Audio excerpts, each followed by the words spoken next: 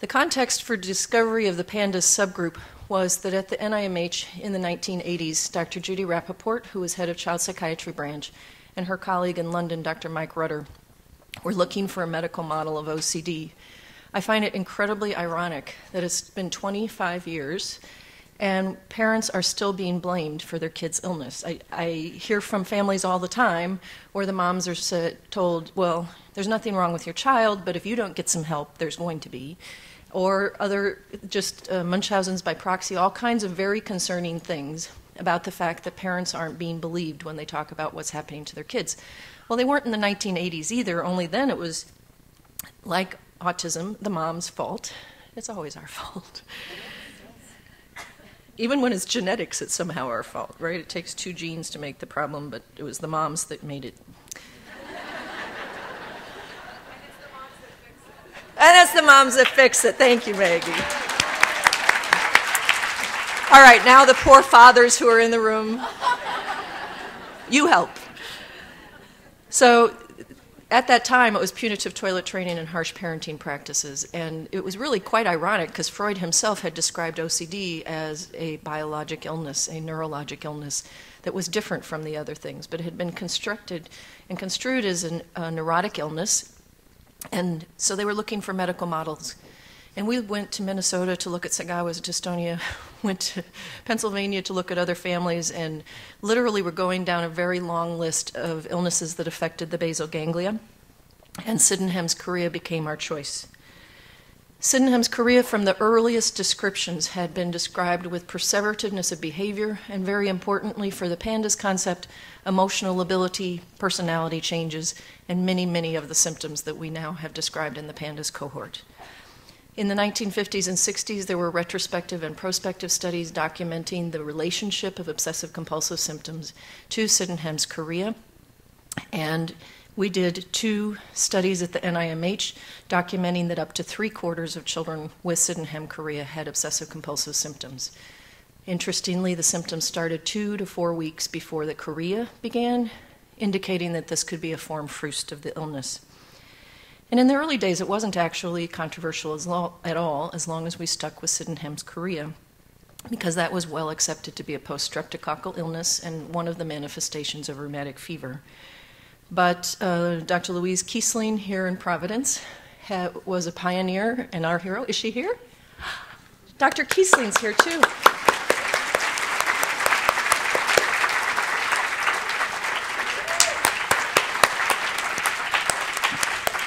Dr. Kiesling actually wrote one of the very first papers making this connection, so she's really the hero of the day. She made the very prescient observation that this was happening in children with primary presentation of tics, as well as with OCD, and that these kids had anti-neuronal antibodies. And in a study replicating what John Husby had done in the 1970s, we were able to actually document that the antibodies were raised against the strep bacteria and then misrecognized the basal ganglia. So we've talked about this as an autoimmune illness. I'm going to change that to something that's much more correct. It's a misdirected immune response. And when we think about it that way, that makes sense why the treatments that we use would be appropriate. Well, our very first case is actually the true person who discovered PANDAS, and that was a mom who was a medical technologist and had 3 sons, the youngest of whom was sent to us in our Sydenham's chorea study because he had these wild dance-like movements. But every time he did them, they were exactly the same. And Dr. Gold and others know that Sydenham's chorea is characterized by the fact that you can't predict the movements. It's called St. Vitus's dance because every time you do a voluntary movement, then it sets off a cascade of involuntary movements. And the kids kind of dance and flop about, and at the end I'm going to show you a video of what that looks like. But in this case, the child's movements weren't random and involuntary. They were actually quite specific, and it turned out that he was doing a ritual every time he got a bad thought. He also had a diagnosis coming into us of dysarthria because he was talking like this. Well, he was talking like that because his mouth was full of spit. Sorry, I hate spit. Saliva. And He had a hoarding obsession, and so he couldn't let anything go that had been part of him, including his saliva, and he would hold it in his mouth until he could spit into a cup. That history had not been elicited despite going to 3 neurologists before he came to us, and so we had 3 neurologists examine him at the NIH just to make sure we hadn't missed any chorea. Because as you may know better than I, Sydenham chorea has a very specific treatment plan, and it is a rule out for PANDAS. So if all else fails, start talking about Sydenham's chorea for your child, and they will get antibiotic prophylaxis. They can even get plasmapheresis and IVIG, but they do need to have chorea. And that's been our argument for the last few years, is we can't change the definition of Sydenham's to include PANDAS because the fact that PANDAS is a rule out. So he was strep positive at the NIMH, and just antibiotics and tincture of thyme resolved his symptoms. As they do for all children with PANDAS, it's a semi-acute illness like Sydenham's chorea. It will go away by itself, but I don't believe that we should be asking kids to wait 1, 2, 3 years for that to be gone, particularly if they have an intercurrent infection and it makes things flare again. So that's, again, a point that actually Dr. Gilbert and I were able to agree on at the American Academy of Pediatrics meeting. So we are at this point, you're thinking, wait, she said the mom discovered this. Well, this was her youngest son. Her oldest son had a diagnosis of Tourette's syndrome, and she was a medical technologist, as I told you, and the family joke was every time his tics got bad, it was time to bring home a culturette and have mom swab his throat and plait it out when she went back to work the next day. Because if they waited another 2 or 3 days, he would have a rip roar and strep pharyngitis, and he would have to miss school. So she had already made this connection, as Dr. Kiesling had, that strep could trigger the tics. Well, that child, 150 kids that we were following in drug treatment trial, and then 50 children that we recruited just by asking for children with an acute onset of their symptoms, became the group of patients on which the PANDAS clinical manifestations were based. And Dr. Miro Kovacevic told me that our paper was great, and we should have just left it at the clinical description and not written those, quote, damn criteria. Because if we had left it at that, maybe people would be more opening and welcoming. Dinah says maybe not, but we'll move ahead. Who knows? The crucial factor here is the fact that it's the acuity of onset. And for any of you who are in the room who think your child has PANDAS and you can't remember the day, possibly the hour that the symptoms started, you might not actually have a child with PANDAS. And we would be happy to talk with you about that, because one of the things we've learned over the last 25 years is if it's not PANDAS and you treat it like it is, it's not going to help. In fact, Dr. Rappaport and I did a study using plasmapheresis for garden variety OCD, fully expected that because it had been so effective in the kids with PANDAS that it would help those children. They had not one speck of response. So you're wasting time and money, and most importantly, going down the wrong path if it isn't PANDAS. All right, enough lecturing. We heard the new statistics, so I'm not going to go into much detail, except to say that this was a research subgroup. It was a clinical presentation that differed from the larger group of children with OCD and tics. We don't know how common it is. Dr. Rappaport thinks that it may be as many as half of the kids who have a prepubertal onset of symptoms belong in the PANDAS group. I think it's probably not that common, but at the very least, it's fair to say that not all children with OCD and tics are in the PANDAS cohort. And most specifically, by the time you meet criteria for Tourette's disorder, which is the group of children that were studied by Curlin and his colleagues, even if you had been a PANDAS, it's going to be very difficult to reconstruct that because of the generalization of the immune response. So if you wait until it's a year, 2 years out, you're not going to know what was happening at the very early onset of symptoms. The comorbidity, again, I don't have to tell you this is the rule, not the exception. And in fact, in the new PANS criteria, it actually is the rule that you can't have just the onset of OCD. You have to have other things happening at the same time. ADHD, behavior change, the emotional ability that was present in 95% of children with Sydenham's chorea is definitely present in these patients as well. And during acute exacerbations, choreiform movements has the same beginning name as chorea, but they're very different. They're only present on the stress neurologic exam. And Dr. Sondergold was just as good as her husband Is that fair to say? Yes, it is, because it's true. In making the differentiation of choreiform movements from dancing chorea. So it's very possible for the physicians to do. We're just in the final stages of finally getting that paper together with the videos so that we can begin to instruct physicians on how to make that distinction. The other pieces are separation anxiety, very abrupt overnight onset of kids who can't leave their parents' side, or in many cases can't leave the home, that it's almost an agoraphobic picture where the child is unable to leave the house for fear. And in our early cases, we only found 20% of the children with enuresis, but in Dr. Kovacevic's sample, and I think in our subsequent IVIG trial, it's at least 3/4, if not closer to 80% of the children have urinary symptoms. Huge, huge, wonderful, wonderful symptom to focus on with your pediatrician. Ask them to do a workup for a urinary tract infection. When it's negative, ask them to then go ahead and look at a throat culture. Urinary frequency, urgency, and the kids describe sort of they've just urinated and they feel like they have to go immediately again. It's a very classic symptom. It may actually provide us with some new ways to think about treatment. And then the short-term memory problems. There is some evidence from Sydenham's chorea that the short-term memory problems, particularly the deterioration in math skills and the visual spatial skills, it could be somewhat chronic, but even in our kids who had the worst Sydenham's chorea, in large part they were doing extraordinarily well at follow-up, and they were only found on neuropsych testing. So if your child's grades have sort of tanked during this episode, no concerns, they should come back up. Behavioral regression is a huge symptom, and it's frankly fascinating to me as a pediatrician to watch these little macho 10 and 11-year-old boys suddenly start talking baby talk and wanting to play with baby toys. It's a little frightening when you're the parent of that child. But here's a picture that was drawn during an acute episode of illness in June of 2006, and this is the picture that the child drew 3 months later. So that behavioral regression is not just in the behaviors they're exhibiting, but also actually in their motoric function and their, and she was actually 10, not the 3-year-old it looks like on that left panel. So as I've already told you, and I'm going to tell you 3 more times before I'm done, please, please, please don't stretch the criteria to fit your child. They were made to distinguish a group of children who had a similar etiology from everybody else.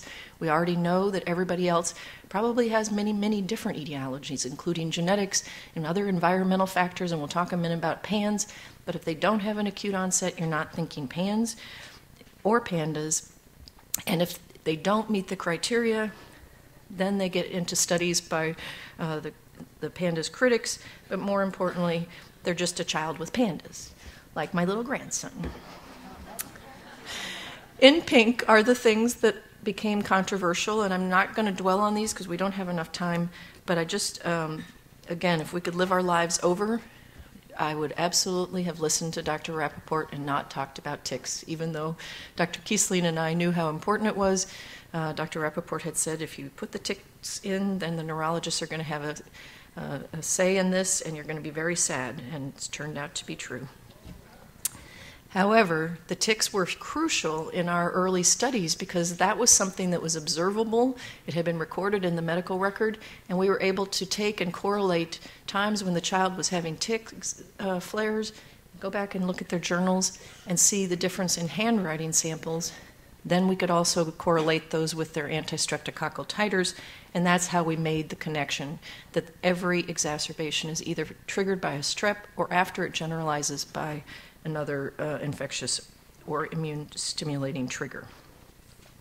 The temporal relationship has also been a source of frustration as well as controversy, and that's simply because as we were writing the criteria, we were trying to just keep it as similar to Sydenham's chorea as possible, and in Sydenham's there can be a 5 to 9 month lag time between the onset of the illness and the preceding strep infection. So if you have that kind of lag, it could be at any point in time.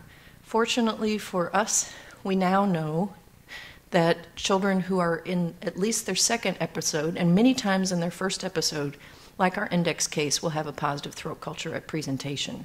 And that had been documented just not by our group, but by a number of other groups. And that's why one of our recommendations is acute behavioral change, do an adequate throat culture, all the way back into the oropharynx and get a really good swab, culture it overnight, not just a rapid strep, and then treat when positive.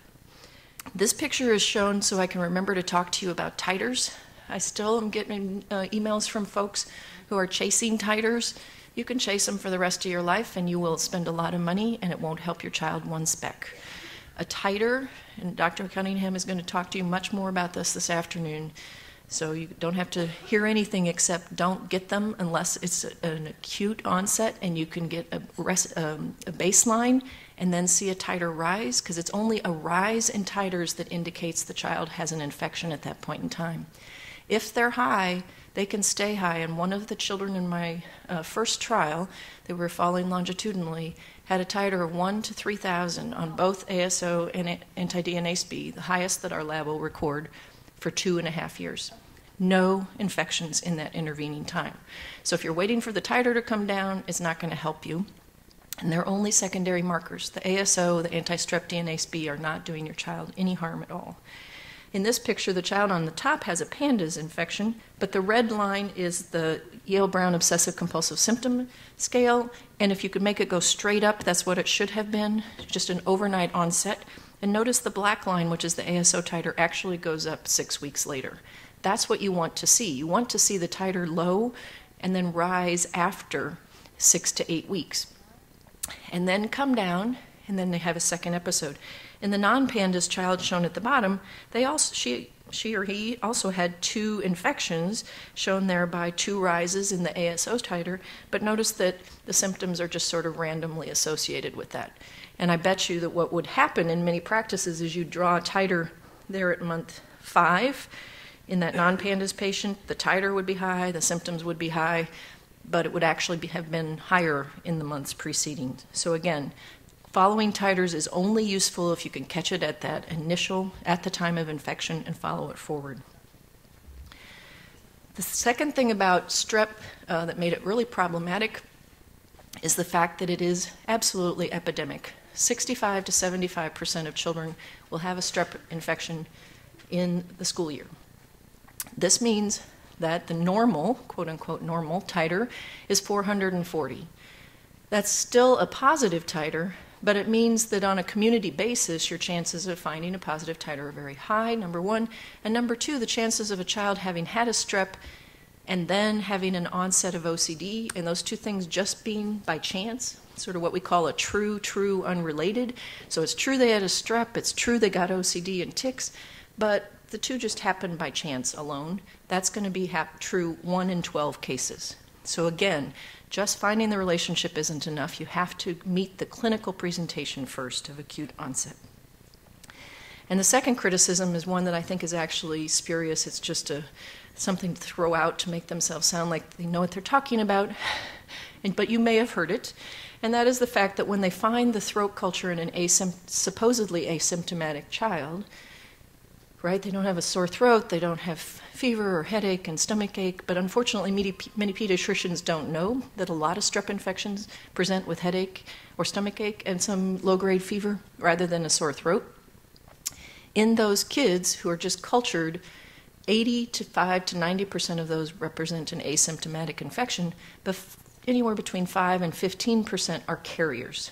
Now, carriers are kids who have the strep just living in their throat perfectly happily because it doesn't actually invade and it doesn't set off an immune response. So by definition, it could not be a cause of PANDAS because it's not possible then to have a post-immune response, post-infectious immune response. However, that child is sort of the typhoid Mary of the classroom because they just give it to everybody else. But if it's one of your kids in your home, it's particularly bad. And we talk with families all the time about sort of the risk-benefit ratio of trying to eradicate that strep, particularly if it's in a sibling or a classmate versus continued exposure to the child with PANDAS.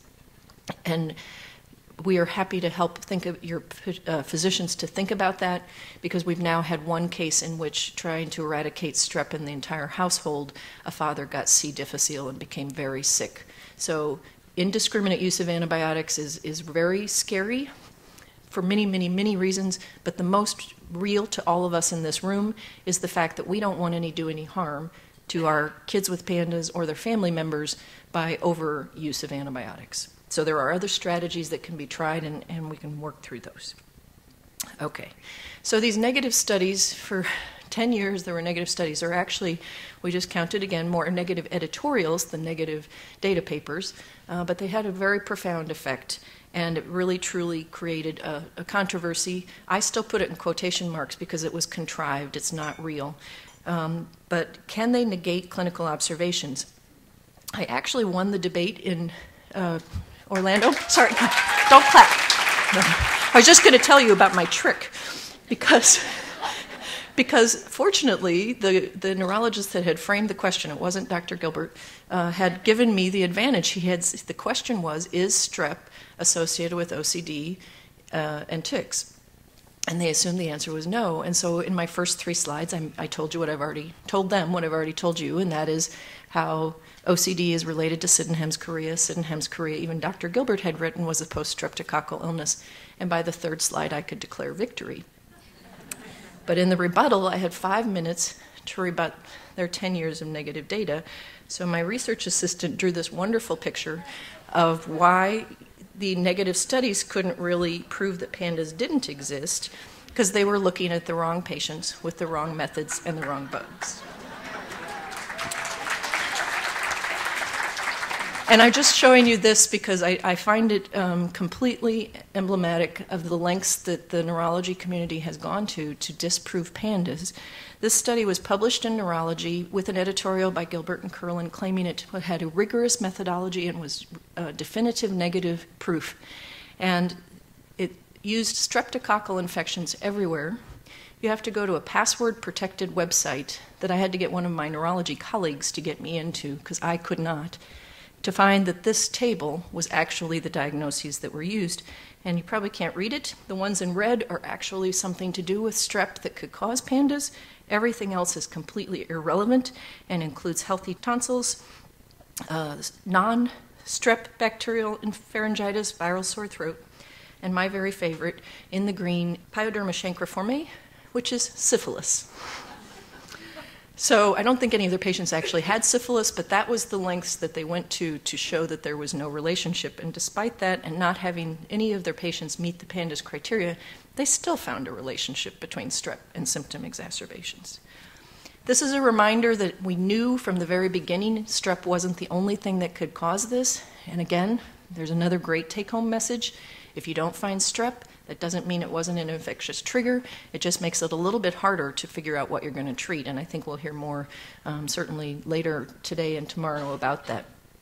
We have documented acute onset OCD following, in our original report, chickenpox, influenza. More recently, the H1N1 influenza outbreak had a tremendous amount of PANS associated with it, and also with mycoplasma and Lyme disease. And as we heard in the survey this morning, there are certainly a lot of families concerned about that in this room. So in an effort to meet the neurologist halfway, we agreed to get rid of the etiology in the description. Let's just focus on the clinical presentation and try to get these kids at least an appropriate medical workup. We went into the meeting in July 2010 with that as our agreed upon outcome. We worked for 2 days, and we actually did develop clinical criteria for what is now known as either PANS or CANS, but basically acute onset of neuropsychiatric symptomatology. A child who's been doing well, maybe they had a little ADHD, maybe they were a little bit anxious, maybe they were a little bit normal before, and then they fall off the wagon. They just fall off the curve, and they become a child with PANDAS, or PANS. The vote at the end of the meeting was 38-3 that it would be PANS, pediatric acute onset neuropsychiatric syndrome, in large part because we were actually trying to make sure that we didn't have this false demarcation at puberty. We wanted to include pediatric, which goes up, according to Jay Gee, to age 24, 25. That's also when the car rental companies think that you're an adult. So that seemed to make good sense. Whereas childhood is very much constrained to the pre-adolescent years. However, the 3 neurologists that voted for CANS, childhood acute onset neuropsychiatric syndrome, held up our paper so that they could get theirs published first, and it actually made the controversy worse. So I'm not going to apologize for that one because we didn't do anything wrong that time. And it really made it clear that there are some people who are deeply invested in this not getting recognition. And so one of the things we're so grateful for having this meeting, and also all of you parents, is that it's really making a difference one physician at a time. If we can educate every single physician, we can make a big difference. Thank you. And frankly, the other thing that's making a huge difference for us is the number of physicians' families who have been affected by PANS and PANDAS. So it's working both ways. For the PANS group, forget etiology. All you have to care about is the acuity of onset and the fact that it isn't just OCD, but that they need to have 2 of the other 7 categories. And the other thing that's really interesting to me, and if I had been an editor at Journal of Pediatrics, I probably would have raised an eyebrow, when a paper by 5 neurologists was published that only talked about OCD and behavior problems, because tics is not anywhere in the PANS or CANS definition. So the expected presentation is an acute, foudroyant, or lightning-like episode, and I give Paul Grant credit, although I understand that other people had already talked about that. It's from the French for lightning-like, and it's the perfect description of the onset of this illness. OCD or an eating disorder, and I'll show you in a minute the kinds of symptoms that you can get as part of the anorexia picture, but they need to have separation anxiety or other anxiety symptoms, the dilated pupils and the fight or flight reaction that so many of our kids get, hypervigilance and hyperarousal, emotional lability and irritability, laughing, crying, screaming for no good reason, behavioral regression, I've already showed you examples in the urinary frequency we've talked about, academic difficulties, and that final category is motoric or sensory abnormalities. These are the kids who are acutely unable to wear clothes because of waistbands or other problems. The eating disorders, very rare, but everybody who has a vested interest in this or has seen these patients is very comfortable agreeing that this is a medical emergency. There are 2 categories of medical emergency, and when we get to treatment and talk about sort of urgent, life-threatening situations, one of them is a child who is now refusing to eat, either because they have scrupulosity concerns, they feel guilty, they're not worthy of eating, fear of choking, fear of vomiting, fear of contamination. Once they lose 10% of their body weight, they're not going to be able to eat anymore. But we've actually seen patients with Sydenham's chorea who acutely developed body image distortions and stopped eating to try and get skinny. Both of those conditions need intervention, preferably with an immunomodulatory treatment. The second source of emergency is the children who have life-threatening behaviors. They have the impulsivity, irritability, and they're trying to jump out of a moving car, jump off of roofs, many horrible, horrible stories, or the child who has suicidal ideation and at the same time has a loss of impulsivity, and you've removed the knives from the house, child-proofed the house to the extent possible, and you're still not able to sleep at night for fear that they'll get up and do something. Those kids need to be in a hospital with some very aggressive therapy. So the whole point of this research subgroup was to have a very narrow group with a homogeneous onset so we could learn more about the brain in OCD and tics. And this is the model that had been used in Sydenham's chorea, and it makes good sense. About 6 to 10 strep out of the 120-some strains can produce rheumatic fever. We think it's probably that few in PANDAS as well. So it isn't every strep infection. It's only those who have these antigens on the cell wall that look like the human host. Genetic susceptibility is huge. Only 3% of the population is susceptible to rheumatic fever. I think it's probably about 3% of the population that might be susceptible to PANDAS. And the reason for that is that they don't actually make antibodies against the conserved portion of the strep. So they never develop strep immunity. They just continue to get strep infections with ever finer antibody production. Leads to a misdirected immune response through molecular mimicry. These are the 3 lines of evidence that convinced physicians that Sydenham's chorea was a post-streptococcal illness. Clinical observations and epidemiologic studies, mostly done in the 1940s among military recruits. The fact that antibiotic prophylaxis is so effective in preventing recrudescences and the production of these cross-reactive antibodies. Many of the last studies were done by Dr. Cunningham using samples from NIMH and other places. In PANDAS, we actually have 2 additional lines of evidence that strep is related, and we're going to go through very quickly what this evidence is. The first is the clinical observations, the fact that there's a very strong correlation in timing between months in which strep is ubiquitous in the classrooms and periods when children are having observable tics and behavior problems. And this was a study we did in Northern Virginia over the course of a school year. And notice how many kids have tics. As many as 10% during winter months will have tics that are only present for a month or 2. So the frequency of PANDAS may actually, or at least post-streptococcal tic disorders, may be quite high. And it's just the unlucky child that ends up with the full-blown picture. Tanya Murphy was able to get into the classrooms and actually into the school where they were doing surveillance throat cultures to prevent rheumatic fever in a migrant worker population. And in that study, she beautifully demonstrated that if the child had an asymptomatic strep, a positive throat culture without other symptoms, they had these tics, choreiform movements present, as well as hyperactivity and other behavioral problems. Notice the last line there, that the more strep infections they had during the school year, the more likely they were to have this behavior.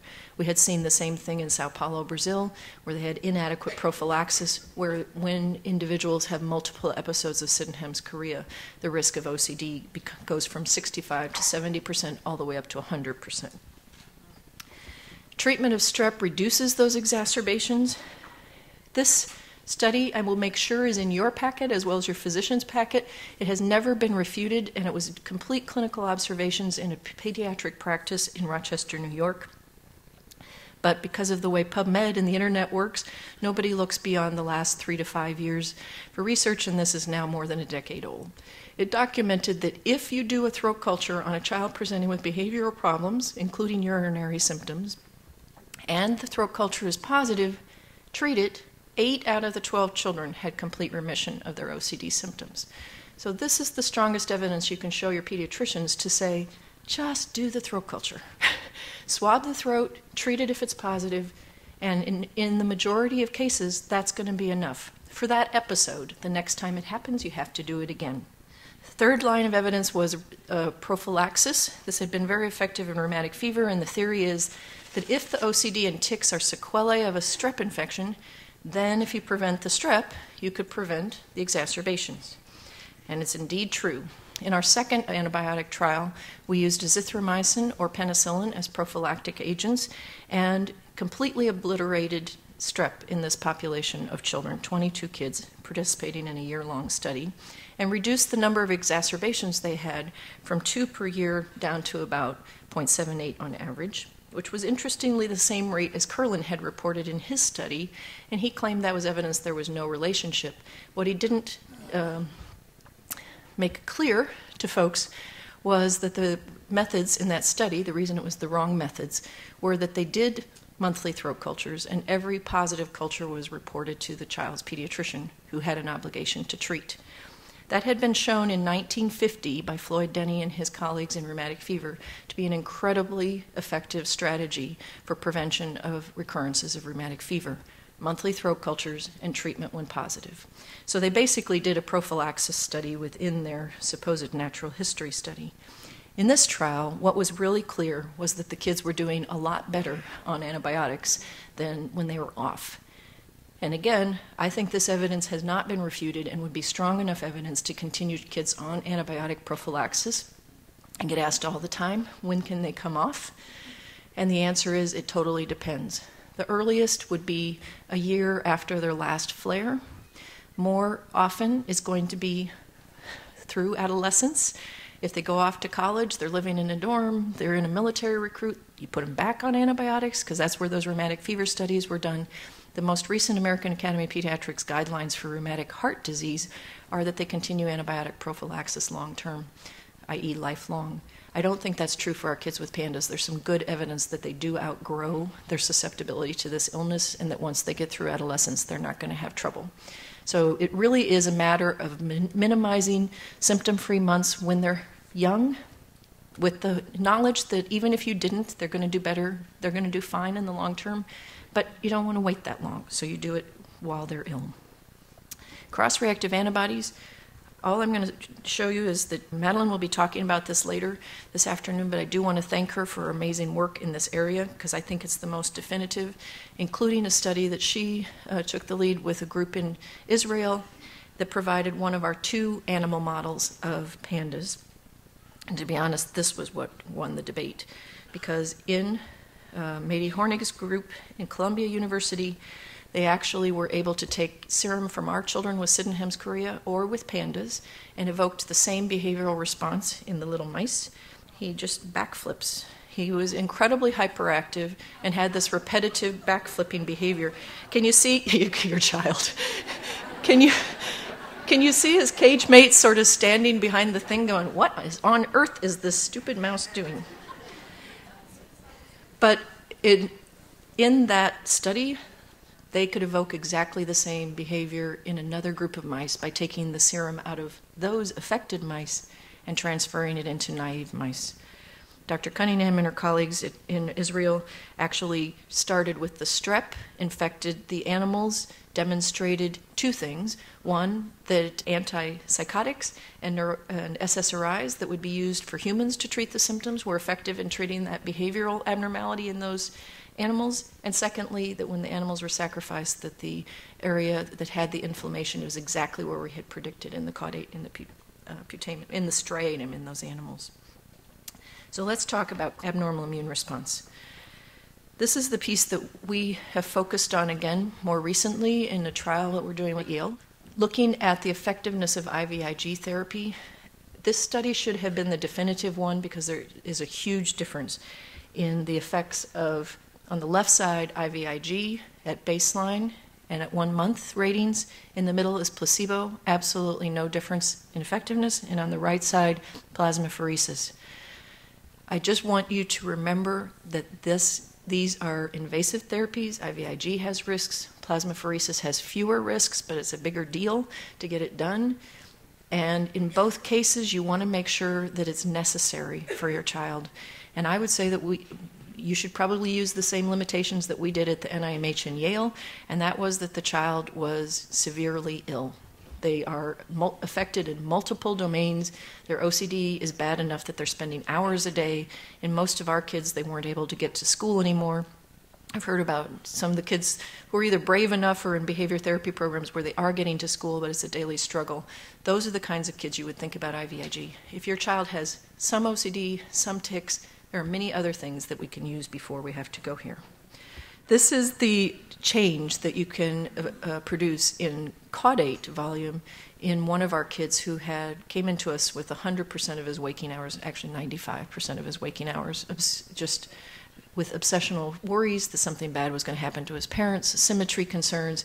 He was a gymnast and he had done rings, so he had done a lot of physical training and he developed symmetry concerns, which required him to try and do 10 right-handed push-ups, exactly the same as 10 left-handed push-ups, and he would just get stuck in these rituals for hours at a time. My research assistant and I actually had to hold his arms still because he did do all these isometric exercises all the time, so we sat there with him for all of his plasma exchange procedures, and I honestly thought that when he was getting better, it was because we were doing such intensive behavior therapy, literally holding him.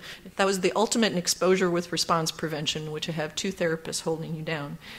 But I don't think we could have changed the size of his caudate. Before treatment, 20% enlargement, indicating acute inflammation. Following treatment had returned to normal. And Harry Shigani has now replicated these findings using PET in Michigan and documenting that IVIG can also normalize what he saw as inflammatory changes. So I'm going to close by just giving you 5 clinical slides. Use the diagnostic criteria. Medical workup, look for strep, very simple, but get the adequate throat culture. Tanya Murphy was taught that you have to draw blood. I was taught that you have to be in fear of having your clothes be ruined by somebody throwing up. But the bottom line is it's in the back, behind the uvula, at the very top of the oropharynx, where it joins the nasopharynx. And if the nurse or tech is just sort of swabbing the back of the mouth, the tongue or the tonsils, and the kid's kind of, that is not an adequate culture. Look for choreiform movements. Make sure you look for chorea and rule out Sydenham's. If you have Sydenham's, you have a wonderful well-known and accepted treatment plan. Blood, I said that you should not draw titers unless you have an acutely ill child. If you do have an acute illness, particularly if the throat culture is positive, you want to make sure it wasn't just a carrier, you could do titers. Anti-nuclear antibodies, which is the test that's used to diagnose lupus and many, many other things. Non-specific test in medicine ends up being useful in pandas. Well, it may be ironic, but it actually is quite helpful. Over 55% of our kids have positive ANAs, and that's well recognized as a marker of autoimmunity. Dr. Cunningham's titers you're going to hear about later. And other labs really keep them to a minimum because this is a clinical diagnosis and not a lab diagnosis at this point in time, but you do need to rule out a variety of conditions which are listed in the PANS paper. And then management. We don't yet know how effective NSAIDs are. I talked with Mark Pasternak, Mass General, and he and I think we're going to do a reasonably sized trial of aspirin because aspirin was the only one of the NSAIDs that was effective in reducing the fever of rheumatic fever. Ibuprofen and naproxen doesn't touch it. Antihistamines, families have told me this is effective. Certainly, if you use some Benadryl at nighttime for the kids are having trouble sleeping, you're killing two birds with one stone. Consider a short course of steroids, and I'll let Dr. Latimer talk much more about that. IVIG for those severe disabling cases, and at least IVIG, possibly plasmapheresis for the life-threatening ones. And the reason we prefer plasmapheresis was not only did you see that it was 65% reduction in symptoms in the plasma exchange group, but it actually pulls those antibodies, circulating antibodies out, and as many other immune factors. But more importantly, it's really fast. The kids are getting better as you go through the treatments, and we'll let Dr. Latimer talk about her experience with that. A refeeding protocol for those with eating problems, and then finally, most importantly, for what I'm telling you today, after you've figured out the etiology, treat it as if it is what it is. Remember, this is a subgroup of children with OCD, so you can use cognitive behavior therapy, you can use medications. SSRIs have a bad rap on the blogs. I can tell you from my experience over the last 25 years, they can be extraordinarily helpful. You have to start incredibly low, like 1/20th of the usual dose, and taper up incredibly slowly over a period of weeks. Obviously, during that time, the child's not getting a lot of benefit, but you're not doing harm. Start low, go slow. As soon as the child can tolerate it, get them into a good cognitive behavior therapy program, because this illness is going to come back. And if they've got the tools in their toolkit, they can just nip it in the bud, and it's incredibly effective.